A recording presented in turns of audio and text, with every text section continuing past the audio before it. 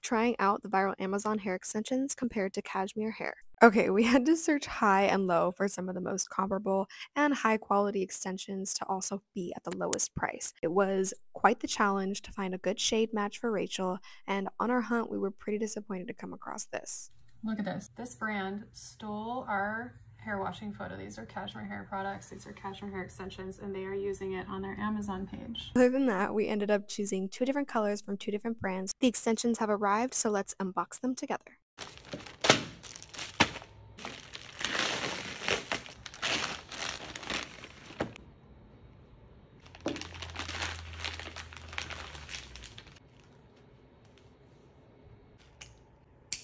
Right away you could see the difference in the amount of hair that is on each weft. This is a lighter shade that I got. It comes with two really small 1-clip wefts, two wider 2-clip wefts, but these are like almost too wide for the amount of clips you have on it. Then there are two 3-clip wefts and then one 4-clip weft. But I feel like even though you get more wefts in this set, there is less hair in here than there is on the other set. This one I can already tell, because of the quality of the hair, it's not gonna last very long. It's gonna get tangled, it's gonna get matted. It's really thin, so I can't imagine this is high quality hair at all. There's only two wefts sewn together at the top, and they have a lot of clips on them, which can get pretty bulky if you're wearing a lot of tracks together.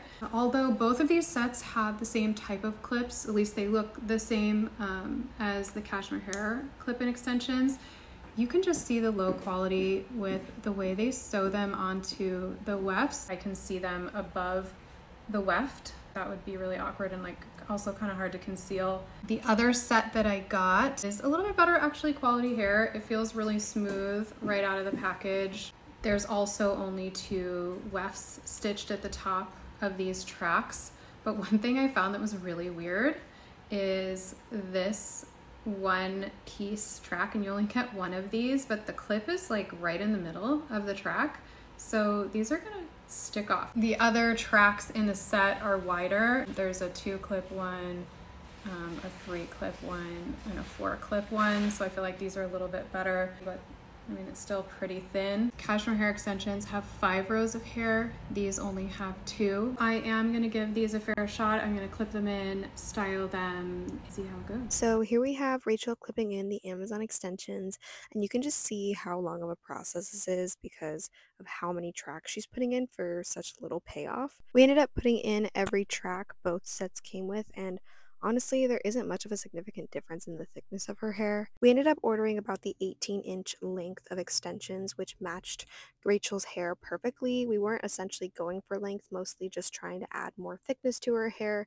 And now looking back, we do think that this was the best way to go because if we did try to add length, the extensions were just so thin that it just would have ended up looking way too stringy and not blend properly. And now Rachel is just styling her hair with some curls to get the extensions to blend a bit better. We lowered the heat setting to about 350 degrees just to be on the safer side and not risk damaging the extensions. And just for kicks, we decided to throw in the tiny side tracks that came with the lighter shade.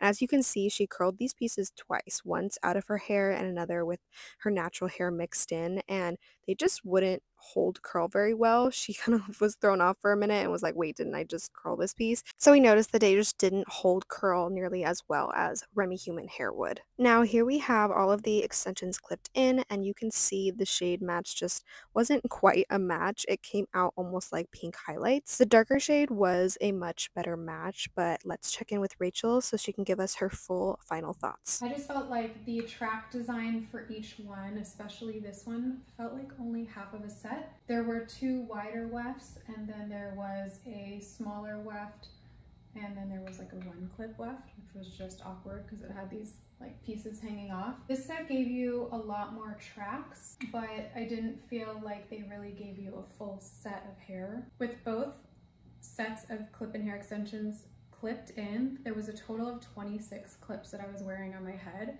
and that was just really uncomfortable to have that many clips clipped around my head. I even had to like overlap them to get them to fit because just having that many tracks and that many clips clipped onto your head made it so uncomfortable that I could not imagine wearing these daily. So with this set, I did feel like the quality of the hair was the best out of the two. And then after wearing them for the full day, you can see the quality of the hair. It just did not hold curl well enough as compared to like the Cashmere Hair extensions. These ones have actually been brushed through several times. I don't think that these are 100% Remy human hair, especially this set. And that's gonna really impact the longevity and durability of your hair extensions. They're not gonna last as long as a set of Cashmere Hair is going to last you, especially with any kind of heat styling.